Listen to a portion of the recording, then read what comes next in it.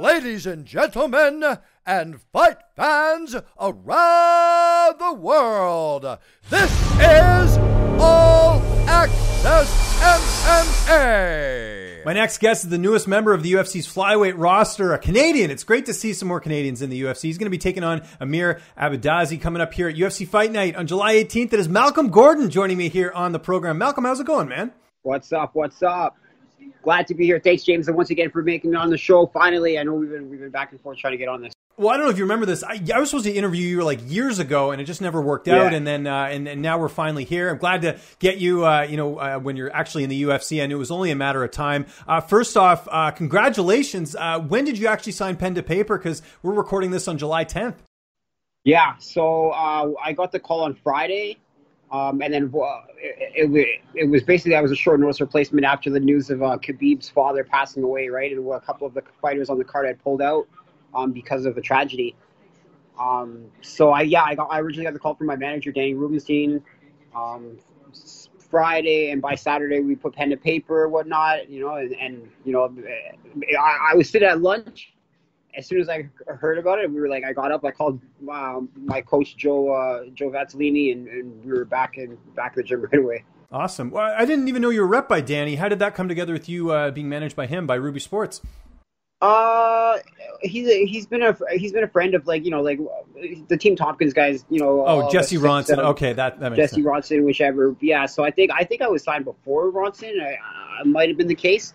But I know Ruben's had a good relationship with Sam and everybody, with the Tompkins guys. So, I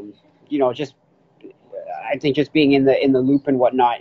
I was originally managed by Brian Butler and Sucker Punch. So. Yeah, it all worked out, though. I mean, you're in the UFC. That's awesome. And so good to see that they're still investing in the flyweight division, too. I think that's awesome that they brought you on there. I got to know, who's the first person you told? Because this has been a long time coming. Like I said, I've been following your career for a while. First person I told, my dad. Awesome. What was that conversation like? He must have been so proud of you. It was pretty crazy. He was like, you did it. You know what I mean?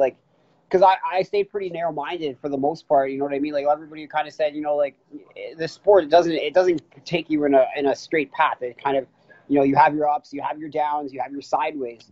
So, sometimes, when we have those long layoffs and whatnot, you start reevaluating what you're doing with yourself and your career and whatnot. And same thing when you take your injuries or your losses. Obviously everybody's excited when they win. So, it's been a long time journey, and then there was so much news in the air, and with the UFC, with the flyweight division, and the uncertainty into what they're going to do next with it, but I just had to stay narrow-minded, and hopefully that was going to be the best case scenario. My window was I signed to Brave before this. I remember you had the cards, the fights were canceled. I did notice that. And then the fights got canceled due to COVID and whatnot, and then. It was kind of sat on the back burner, and then, so I was willing to fulfill out that contract, but thankfully, not thankfully, because I know a lot of people there's a lot of hardship and whatnot going on right now because of all this COVID, but, with all of that being said, the stars somehow aligned, and I'm in the UFC. Yeah, no, really, really happy to see it all worked out. Let's talk about that last fight. I know it was a year ago, but that was a huge win back then. You beat Yoni Shirvatov, and people will know that name because he was on The Ultimate Fighter. That was for TKO. Did you feel like at that point big things were ahead? Because that was you've had other notable wins. We'll get to that in a second. But did you feel like that was sort of the win where you're like, this has got to be it?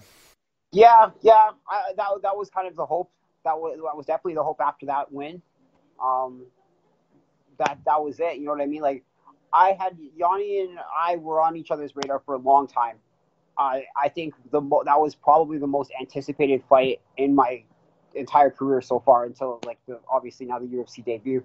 So I had there was a lot of emotion on that fight. There was a lot of built up, and that fight actually got canceled 2 times in the making before. That's right. I remember that. It was postponed twice on TKO's end. So we were just and he looked unbeatable for forever, you know what I mean? Because I watched him on Ultimate Fighter. Okay, he probably had a very rough fight on that time, but just watching the tapes and whatnot of Yanni Shirvatov for so long, and just seeing how well he was coming along, and then after all of that, and then just massacring opponents and just being I was like, holy smokes, this guy's gonna be you know. So I took him very serious, and it was a relief to get that off, and very thankful that it ended the way and how shortly it did, and with the finish, because I'm always trying to get the finish, and I think that's the most important thing of the whole Yanni Shurbatov fight, is that I actually finished this guy. So. Yeah, and I think the other big thing too is that, you know, that was for TKO, so, you know, people are familiar with that promotion. It was something that people could watch, because that's so important. Because actually, this is what I was going to reference. I was at one of your fights. You fought in Bellator against Chris Kalades. You actually defeated him, and I remember that fight. And that's a fight that I don't think a lot of people give you credit for, because it was a while ago. But Chris obviously went to the UFC after that. So one of the things I like about you being in the UFC now is, like, you're battle tested, man. Like, you fought the who's who on the regional scene, so you must feel pretty prepared heading into this debut. Yeah, absolutely.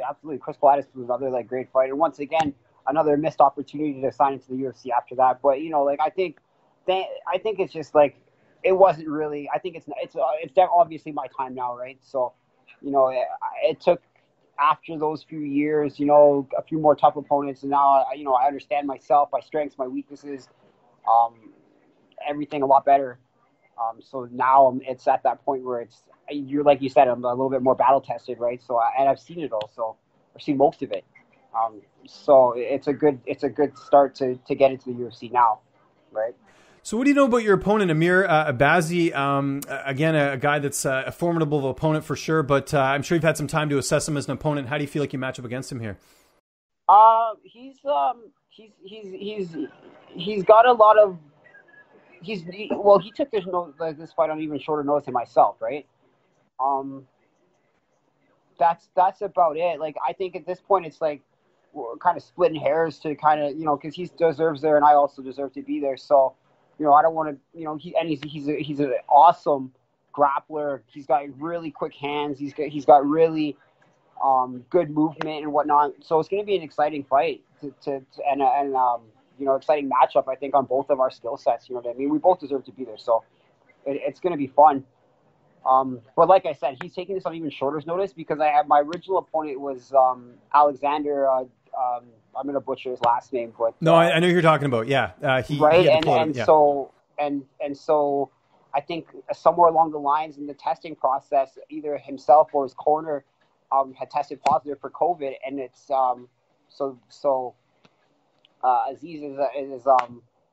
Amir is a short notice replacement for him. I was a short replacement for the other guy. So, you know, now it's kind of like it's this is it. You know, two short notice guys taking this fight. It's going to be exciting. You know what I mean? What type of camp have you had leading into this? It's pretty, like, you know, well, we were in the COVID situation in Canada, and it's even more. It's even more different than, like, the U.S. the situation, because everything that we had was under lockdown, right? So we were, like, there was no gym openings.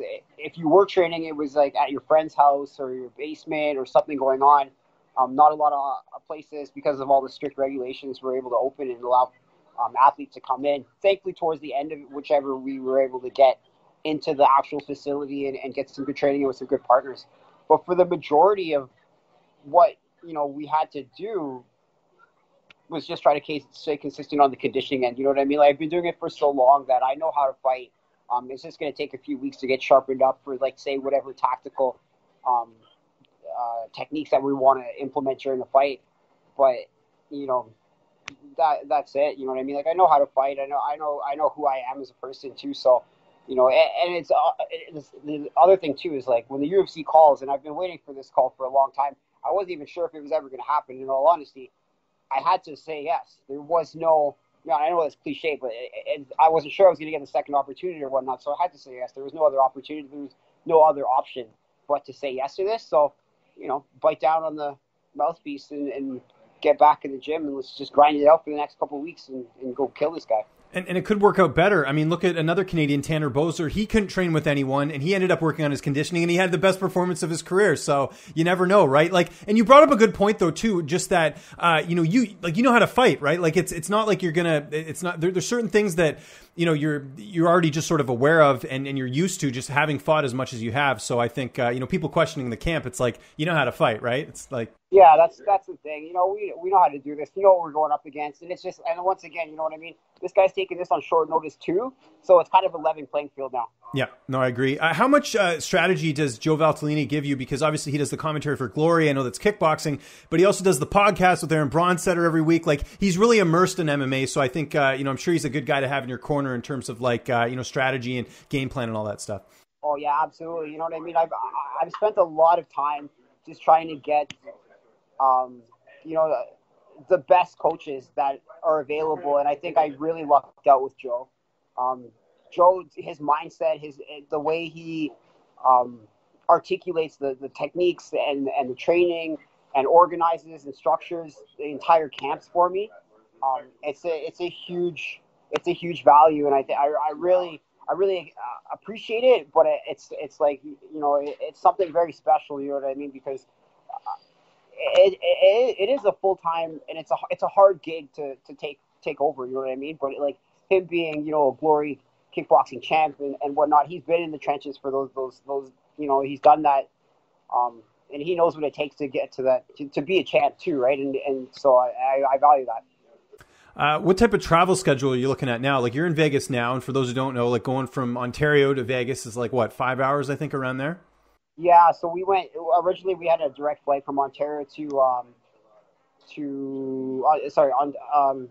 from Toronto to Vegas to Abu Dhabi, and then it was just like this whole COVID situation has kind of messed things up. We ended up having to do a bouncing around and whatnot, but you know, now we had a 15-hour flight to Dubai, and we just got to get it done. Yeah, no, for sure. How about the weight cut? Is that going well? And I'm sure you got to alter that a little bit with so much travel, you know, that you're going to be having. Yeah. Like I said, it's like we got to get it done, whichever. I think it's 110 degrees in Dubai. We're going to have no problem cutting weight. There you go. Yeah. We're not going to have a problem. Yeah, no, for sure. No, I just had to ask, obviously, because you retain water on the plane. That's why I asked. So. Yeah, that's the thing. So it should be good, man. We'll be ready. Who's in your corner for this fight? So I got Joe Valtellini and Sam Stout. Oh, awesome. Nice. Yeah, so I got two vets. I have to keep one of the Team Tompkins guys with me, you know what I mean? We're brothers. We've always been there for one another, so it's important that I have one of them with me. So thankfully Sam stepped up, and he's here with us too. Very cool. How's the fight playing out on July 18th? It's going to play out well. I think it's going to be a very exciting fight regardless. You know, I don't like to overcommit to like this is how it's going to go, because like obviously it never goes to plans, right? But one thing, if you follow any of my fights, you always know that it starts off fast and it ends fast. So, you know, or it ends at some point. So, but I think this guy is going to be very like, I don't know what to expect, man. You guys can definitely expect a very exciting fight. That's for sure, right? I'm always an exciting fighter to watch. Do you feel like the timing of you coming into the UFC is good because the flyweight division's kind of restarting again? It seemed like they were doing fights, but there's so much uncertainty. And it seems like if you get a couple like notable wins here, you can really move up the rankings pretty fast. Is that something you're kind of aware of, just knowing how wide open the division appears to be? Yeah, I'm aware of it. But like, once again, I try to take things at like one fight at a time. So, you know, when those opportunities, like, you know, after this fight, if that's the opportunity that's there, that's there. If not, I'm not going to be heard about it. It's good to just be here right now. You know what I mean? And at the timing that it is, because I do realize or recognize that this is good timing. So that's it. What are you doing to keep yourself occupied, both on the flight and then the quarantine and everything? Like, have you mapped that out yet? Have you downloaded a bunch of movies or got some podcasts? What do you like doing to? Yeah, just relax, man. Just relaxing. Hopefully, I think when we're flying, there's going to be that Usman Masvidal fight. So perfect. There you go. I'm hoping that that's going to be like something that we'll be able to watch on the flights. If not, whichever, we can try to figure it out. I don't know if this flight's going to have Wi-Fi or something like that. We'll see. But yeah, I'm a pretty mentally stable guy, so I'll just relax. You know what I mean? Sometimes it's even better just to relax, just embrace the experience, the moment, and being nice and calm and quiet. You know. Malcolm, congratulations again, man. It's so awesome to see more Canadians in the UFC. And again, it's well-deserved. Like I said, you put in a lot of work on the regional scene over the years. So it's great to see you get rewarded for that. It's coming up here July 18th. It is UFC Fight Night. Anyone you want to thank, any sponsors, any social media you want to plug, the floor is yours, man. Yeah, obviously, I want to thank everybody, back home in London, Ontario, Canada, because a lot of those, that was like where, it started off for me, and everybody that, all of my training partners are back over there. There's so many of them that I'd be here for an hour just listing them all off. Dr. King, Faisal Rahman, obviously, this fight would have never happened without him. You know what I mean? Like, when the UFC calls, you take the call, but then there was also so many logistics for medicals and pre-fight, all of this stuff. And Faisal was on top of all of this for me and got this done. So this fight would have never happened without King's blessing. So, and then obviously, all of my training partners at Bazooka Joe Kickboxing. And, like any sponsor that's ever helped me, because once again, that list is so long too over the years. But, any of the guys, if you guys are watching, that have supported and helped me, I do not forget. I appreciate every one of you guys. I'm so thankful that, without any of your guys' support, I probably would have never gotten to this point. And then obviously last and most, like my friends and my family, you know what I mean, for that emotional support, when the bad times. And I think those are the most important, because this sport does give you a lot of bad times. And you need that family and that good support system to get you through those. So, my parents, my grandparents, my close friends, I'd love to thank all of them too for just, because like it's a huge team that people forget that gets you here. It's not just the guys that are in the gym, you know what I mean? There's so much more out there, So.